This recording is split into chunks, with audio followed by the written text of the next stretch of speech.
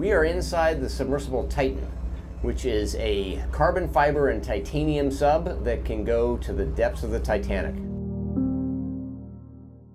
Hi, my name is Stockton Rush. I'm the CEO and founder of OceanGate. Let's take a look at Titan. So we're coming into the sub. This is the only toilet available on a deep diving submersible. Best seat in the house. You can look out the viewport. We put a privacy screen in, turn up the music, and it's very popular. We have our control screen here, our sonar screen here, and we can put any image we want in the back. We've taken a completely new approach to the sub design, and it's all run with this game controller and these touch screens. So if you want to go forward, you press forward. If you want to go back, you go back. Turn left, turn right, go down, go up. And it's Bluetooth, so I can hand it to anybody. And it's meant for a 16-year-old to throw it around, and super durable. We keep a couple of spares on board just in case. This is the second year we've been out to the Titanic. We went out in 5 8-day missions. We did about 10 dives to the wreck site of the Titanic, and we did an extra dive on an undiscovered reef that we found. Completely privately funded operation, and we're funded by, we call mission specialists, who help support the mission. So they take quite a bit of money to come and join us. Years ago, the Russians took tourists out to the Titanic, and it was just sort of a look and see thing. We really are focusing on the science around it. We want to document what the wreck is like now, and also try to predict what it'll be like in the future. It's continuing to decay, and it seems to be accelerating. It's being eaten by a bacteria, so it's literally being eaten by the ocean. It's not rusting away. So these things that are called rusticles are actually the byproduct of a bacteria that eats the iron. And as it does that, these decks are collapsing. The promenade deck continues to collapse forward. We saw some of the railing is starting to lose its structural strength, which is really a sad thing. That's when it's going to stop looking like the Titanic. The interest in the Titanic is the reason we go there, because people are willing to fund this kind of exploration and science, and that gives a completely different research component that almost nowhere else in the deep ocean can you get funding to go back every year for decades and see how coral reefs develop, and see how metals decay, and see how currents change. I mean, that just, you can't justify that. No government will pay for that. Nobody wants to go back to just some old reef, but people do want to go back to the Titanic, and that's why we go, is because people want to go.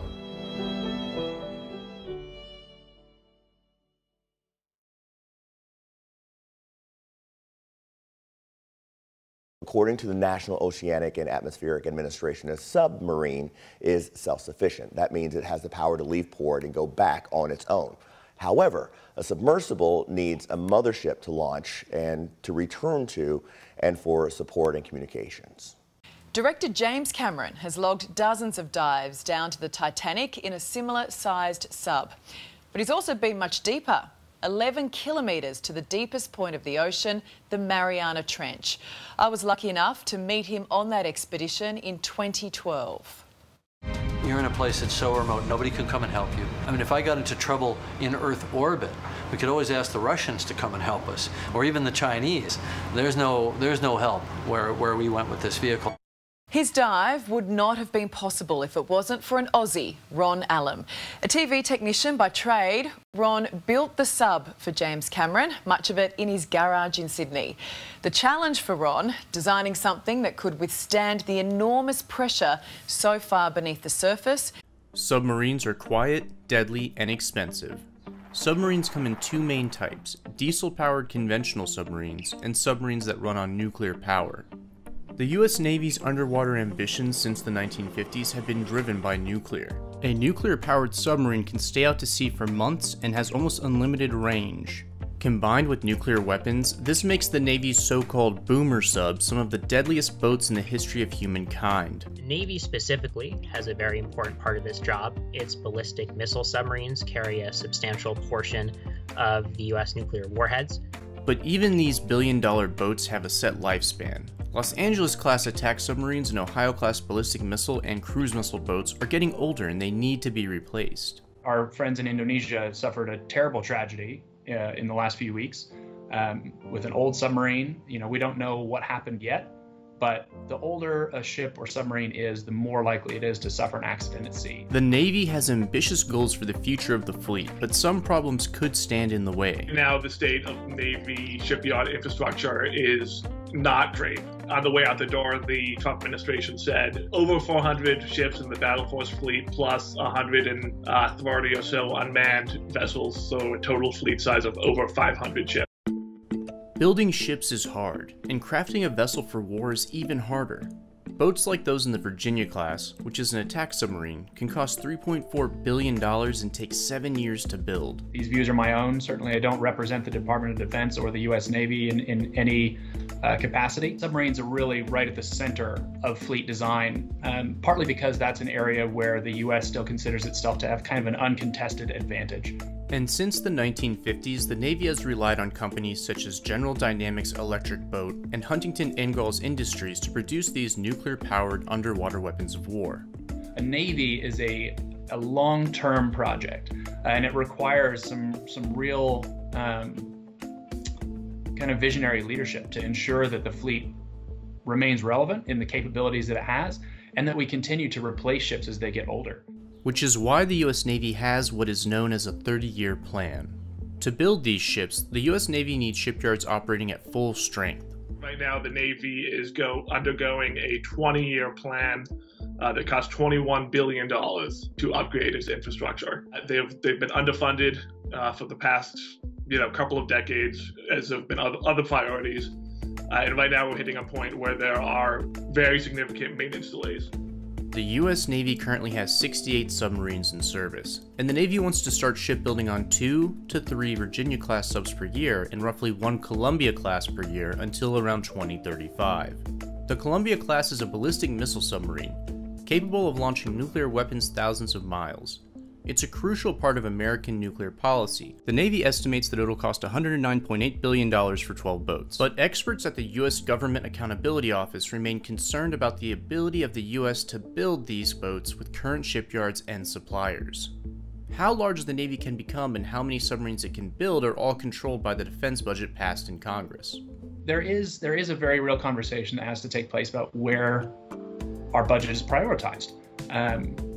This roughly 1/3 mix going to the Air Force, the Army, and the Navy doesn't really suit our strategic reality. From fiscal year 2015 to 2019, those shipyards completed 75% of maintenance periods for submarines and aircraft carriers too late, overtime. And that accounted for over 7,000 days of maintenance delay. So the Navy is trying to fix that. They've made some progress in the last 2 years, but there's still a lot of work to be done. If the Navy messes up a 30-year plan, the consequences could be devastating.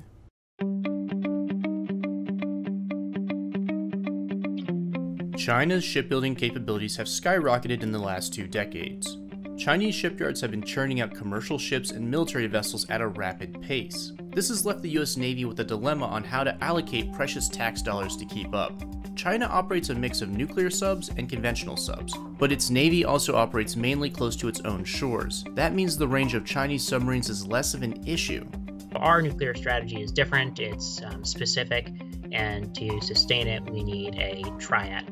The nuclear triad refers to the 3 main ways that the US could deploy nuclear weapons: by land, by air, and by sea. The Navy specifically has a very important part of this job. Its ballistic missile submarines carry a substantial portion of the US nuclear warheads, and it is the most survivable leg of the nuclear triad. So once a nuclear submarine is out to sea, it's sailing in the middle of the Atlantic or the Pacific Oceans, it's nearly impossible for an adversary to detect that. This is why replacing existing Ohio-class submarines armed with ballistic missiles is such a big concern within the US Navy. So the Columbia-class submarine is the ballistic missile submarine. The goal is a 2028 delivery to the Navy, and early 2030s you'll start seeing them, subbing in for the Ohio class. The Ohio class started. The first one was delivered in 1984. And those have a 42-year lifespan, so we're starting to hit the end of their lifespans, and getting the Columbia class out there, as I mentioned, is the Navy's #1 priority. In early 2021, the U.S. Government Accountability Office expressed concerns that the new Columbia class could take longer than expected to build and also cost more than initially expected. That could put the Navy in a very tough spot. So modern SSKs are very, very quiet, and that's an incredible advantage that's really kind of been one of the game changers in recent decades is the rise of these very, very stealthy SSKs. For a submarine fleet that does operate closer to home, that's great. You know, you're getting very similar bang for the buck, but it just stays closer to home. That's the biggest downside to conventional submarines. They can't stray as far from shore as their nuclear counterparts, and they can't stay out to sea for as long. But uncrewed submarines, also known as unmanned underwater vehicles or UUVs, could be able to help solve this problem. Unmanned underwater vehicles, UUVs, so these are basically drones that can either travel on the surface or underwater for long durations. Russia has already been working on an uncrewed nuclear-powered submarine that is also potentially armed with nuclear weapons. This submarine drone was one of several exotic nuclear weapon systems that President Putin announced a few years back. The motivation for these is kind of puzzling. The US Navy hasn't invested in this kind of risky technology yet, but other types of uncrewed submersibles could be part of the future fleet. For now, nuclear-powered attack submarines, ballistic missile submarines, and cruise missile submarines will continue to be the primary force that the Navy uses to project underwater power around the world. As we talk about the growth of the Navy moving forward, that is largely fueled by more submarines. You know, Congress is concerned about the length of the Navy's plan to revitalize its public shipyards, and to meet that, recently proposed bill led by Senator Wicker, $25 billion, 21 of which would fund the PSYOP, $4 billion which would go to the private shipyards. So the idea being that they could help the Navy speed that up. How the defense budget shakes out in Congress could mean the difference between building one Virginia-class submarine per year or 3. And some politicians have pushed for fewer ballistic missile submarines as part of a hard look at the size of the US nuclear deterrent. In a request for comment in reference to a Congressional Budget Office appraisal, the Navy said that, quote, focusing on improving productive capacity via initiatives to increase on-time delivery and operational availability while reducing maintenance costs. The 2018 Nuclear Posture Review highlighted this idea of hedging against an uncertain future. Our adversaries are increasing their capabilities all the time. The United States is increasing its capabilities all the time. Technology can rapidly change. So we need to build a nuclear force that design our nuclear force to last for decades. People from the Army or soldiers feeling like I'm trying to take their budget away for my service. But it is really it's a bigger issue. It's not a competition. It's not a rivalry.